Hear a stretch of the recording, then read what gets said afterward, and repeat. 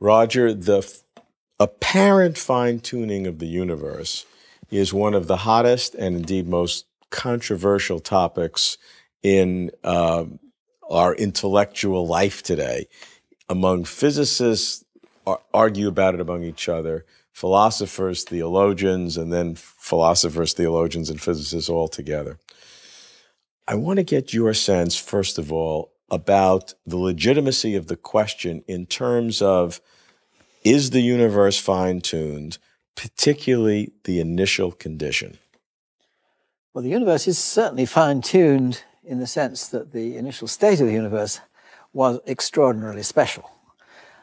Now, usually when people talk about this fine-tuning, they're talking about something quite different. They refer to the constants of nature, which could conceivably have quite different values. One of the most obvious ones is the relationship between the gravitational electric force. Say, take the force between a proton and an electron and a hydrogen atom, and there's a number with about 40 zeros. But I'm not altogether convinced by these. I mean, it could well be that there is special fine-tuning in these numbers, which is necessary for life. It's certainly the case that if these numbers had different values, and sometimes not very different values, then life as we know it couldn't have happened. But that doesn't mean that some kind of life, or some kind of consciousness, which is really what you need, because a conscious being in these anthropic arguments, you say, well, how could consciousness have arisen? That's the key point. And since we have such little understanding of what consciousness is and what's the necessary prerequisite for consciousness, okay, the argument is a genuine one, it's a genuine question, but it's so far from being able to be answered that I really see it's almost unusable in most circumstances. There are a few cases where I think it's usefully usable, but the trouble is we know so little about the circumstances which are necessary for life. For other kinds of life.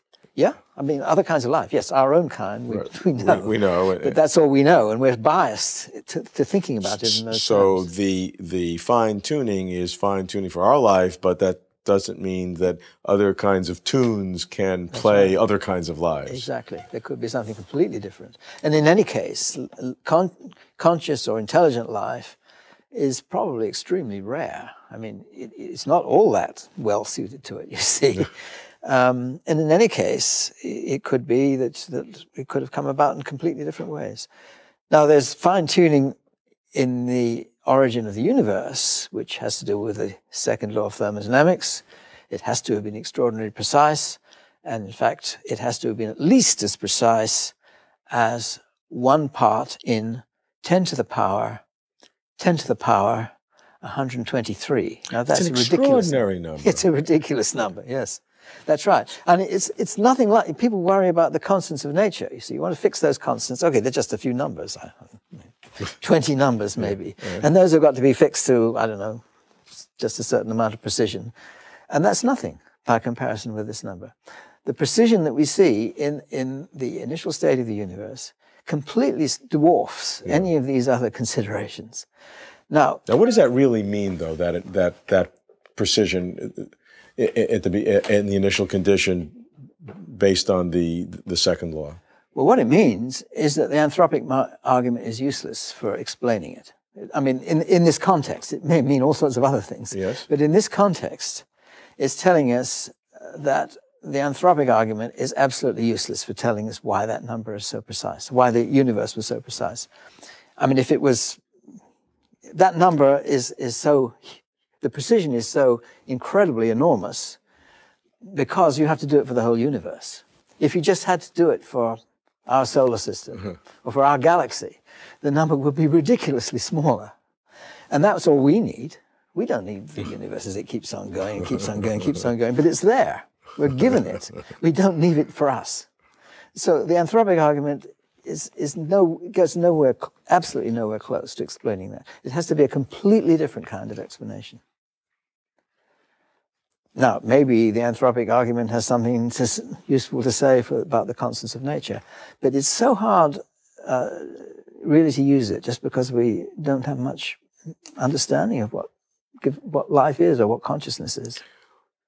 But going back to the initial condition and the incredible specificity that the universe had to have, I mean, that's our universe. Yeah. I mean, that's the one if we're going to explain existence, which is we're here in this existence, that's the one we got, right? That's right. Absolutely. So we got to explain it. Absolutely. How do we do it? I completely agree. But it's not the anthropic argument. That's what I'm saying. Well, then what is it?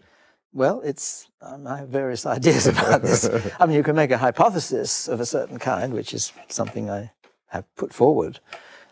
I referred to as the Viol curvature hypothesis, which is saying that the space-time curvature in the initial stages of the universe has to have been of a very particular kind. But that's just a hypothesis. The usual view is that some form of quantum gravity, or whatever it is, has to explain why that comes out. And that level of precision is so impossible to conceive of as from some random point of view. I mean, that's not something that you can achieve in a random fashion under any. I mean, no. In infinity you can do anything, but obviously, but that's a. It's no explanation. I mean, that's right. I mean, you can't say, well, there are lots of universes, and out of that particular one, which we happen to be in, that number was that thing. Well, no, it doesn't explain it. Right. You don't get anywhere close to that number. Right. What is the implication then in terms of the generation of such incredible precision? Can the argument of multiple universes achieve that? Well, I don't think any of these are going to. You see, it's such an improbable. We're talking about how special the Big Bang was. Yes. Now, you could imagine other Big Bangs which weren't so special.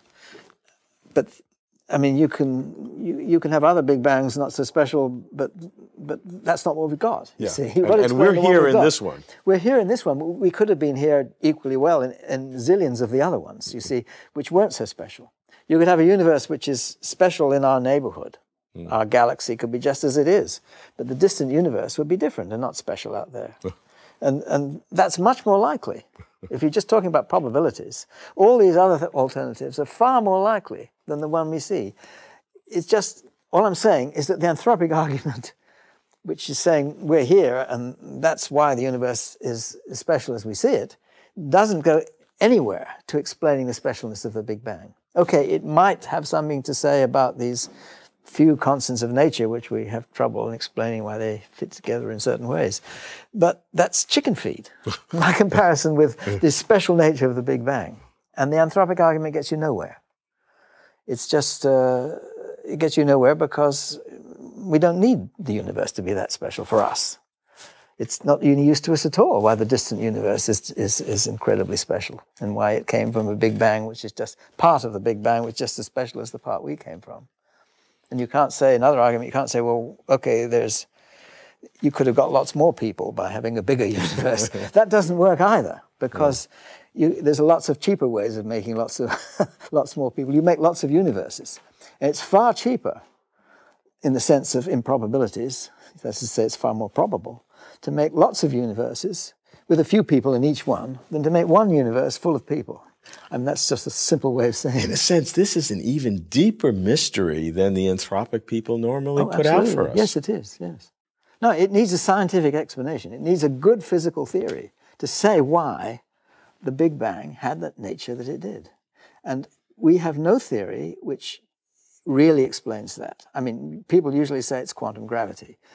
No quantum gravity theory I've ever seen incorporates the asymmetry in time, which is necessary to explain why the Big Bang had this special nature and not the singular states which come from black hole collapses and so on.